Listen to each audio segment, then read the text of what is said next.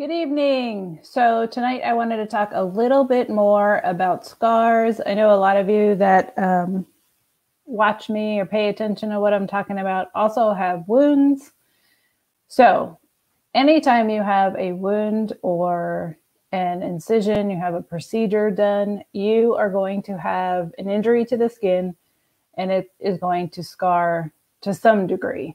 We all hope for a nice flat scar, but some of us just don't heal that way. I'm going to share a screen.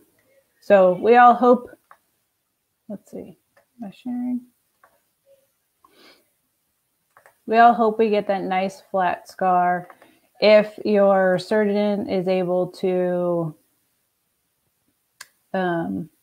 close your wound and approximate the edges, then hopefully you're going to get a nice smooth scar, just like you're seeing, I hope, here. If that's like a great scar, that'll hopefully fade a little bit and become less noticeable. If you have a scar like this that is like on your knee or on your shoulder or somewhere where it may get some sun, you want to always make sure that you are using an SPF. SPF of 30 is recommended. You want to make sure that that'll prevent it from turning like a weird purple color. So use your SPF if it's somewhere that will be exposed to sun. There are some little spots here where it looks like it may be a little raised. This one probably had some staples in it because you can see the other puncture marks, the zipper type look to it. So those will all fade over time. Now, if your wound does not heal well, let's see.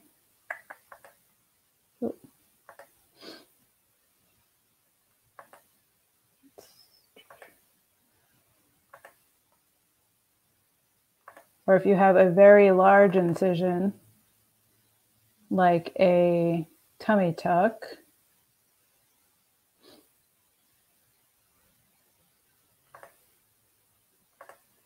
maybe larger, and kind of cover the entire bottom of your abdomen. This almost looks like it pulled a bit, like there was a little bit of tension there from swelling. It just has some tension there from swelling. Now, usually it's advised that if you have a large procedure like this, a tummy tuck or something like that, you would want to be going to see someone for some post-op care, going to get some manual lymphatic drainage. And I'm not talking about the drainage where they're opening your incision and draining you out of a hole. I'm talking about just gentle, hands only, lymphatic massage that's stimulating the lymphatic system to help manage the edema. Should help with some of that in the beginning. But it just looks like this is a high tension area and it looks like there was a little bit of pulling in that area. Now, if this is something that you're dealing with, there are popular products that are out there, vitamin E and bio-oil. There's questionable research on those. Using something like a scar fade cream like Mederma would be advisable. Also, this looks a little bit raised and you would want to use something like a silicone-based gel or even the silicone strips. And I'll provide some links to all of this stuff, and I'm happy to discuss it with anyone if you want to discuss the situation that you're in. But if your scar looks like this, I would probably go with more of a skin fade cream, or you can try some of the silicone products that may help to lay your scar down a little bit nicer and flatter and smoother. There is no like puckering, which is good on this one. Sometimes you'll have a little tucking in like this one, where this is kind of You can see it's got an indent there. Now, sometimes that'll happen just in portions of your scar, not the whole thing. And these might be situations, if this is where you're at, where something like myofascial release, some cupping therapy, something to help break up that adhesion. As soon as your wound is healed, so there's no more drainage, there's nothing going on, you can start doing some scar massage. And you should be working with a therapist, a physical therapist, a massage, somebody that can show you how to do this. Usually your physician is just going to tell you about it, but they're not going to show you how to do it. So you may want to ask your physician for a referral if you don't already have one to therapy that can help guide you through this process a little bit. If there's anyone that you don't have anyone near you, you can absolutely reach out. I do consultations. We can work this out. I have a self-care program as well. But a lot of these issues, especially in the abdomen,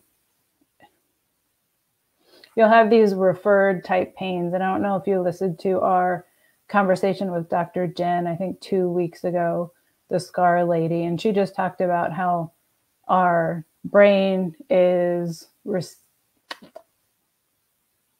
how it handles the trauma of the surgery, how you become kind of protective of it, how you may limit your mobility, how you may not be touching it. And those are all things that will seem like it's being protective in the beginning of your issues, but down the line will cause some further issues. And it seems like the abdomen for sure, it's almost like there's space where you could maybe not realize that scar adhesions and things were becoming an issue until they're like really an issue. So if your scar looks like this on the outside, just imagine how like tight and pulled in it is on the inside. And that can cause some problems down the line. So it's something to, be proactive about. Now, let's see, a keloid scar or hypertrophic scar are going to be our raised scars. They will, you will probably know if you're going to be someone that's going to develop a keloid because you probably have the issues in other places from other injuries. Dealing with keloids, you're probably going to want to work with a dermatologist or a plastic surgeon's office. They can either remove them or treat them with cortisone injections or laser treatments, but they definitely can be debulked and brought down. So it's something that you have to wait until you're healed, but then you can absolutely get a better appearance with something like this. But it is going to require more care.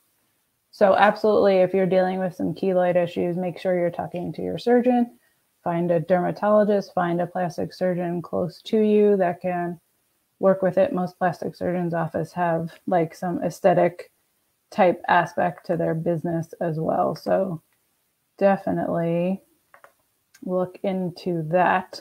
I hope those pictures are helpful so you're not just trying to get what I'm talking about. But if you're dealing with a scar, there are so many things that you can do at home. If you have a completely mature scar, this is something that sometimes they'll do at an aesthetics office.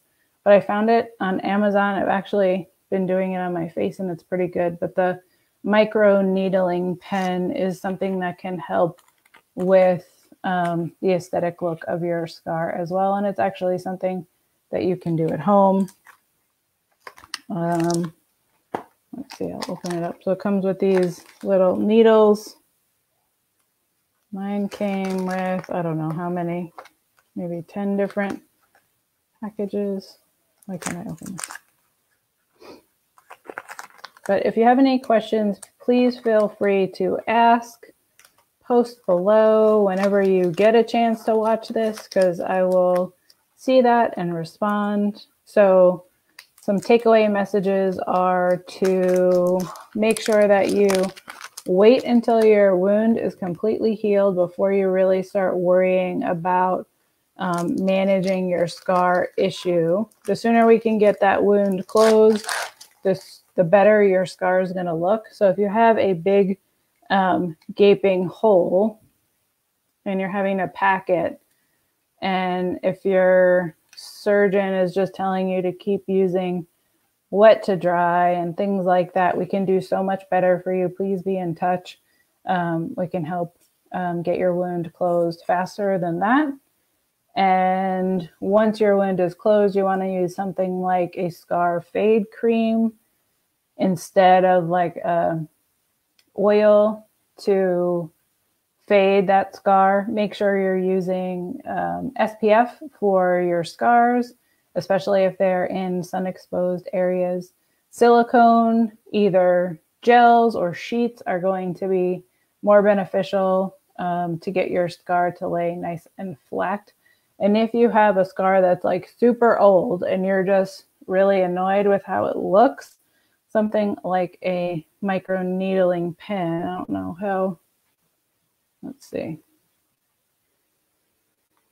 So it literally has a bunch of needles that just vibrate in and out. This used to be something that you could only get done at an office, and now you can actually find them to do at home, and it can be great to help smooth out your scar. So if you want to know if that's maybe something that's appropriate for you, you can definitely reach out and ask. I will post links below to everything that I've talked about, but I look forward to doing these weekly. So if you have a question about your wound and your healing, please reach out. It helps guide the conversation a little bit.